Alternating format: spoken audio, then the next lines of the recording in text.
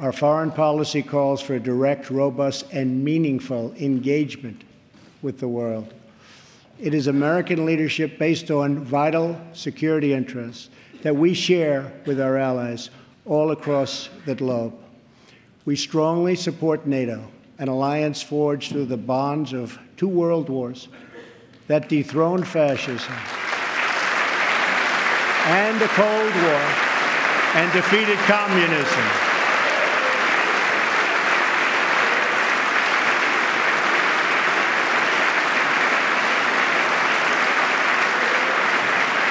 But our partners must meet their financial obligations. And now, based on our very strong and frank discussions, they are beginning to do just that. In fact, I can tell you the money is pouring in. Very nice.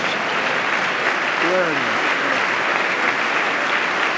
Our obligation is to serve, protect, and defend the citizens of the United States. We are also taking strong measures to protect our nation from radical Islamic terrorism.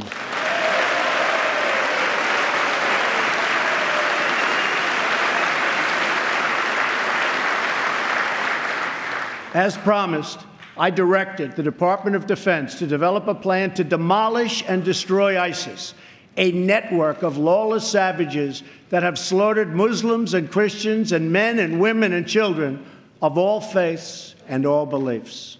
We will work with our allies, including our friends and allies in the Muslim world, to extinguish this vile enemy from our planet.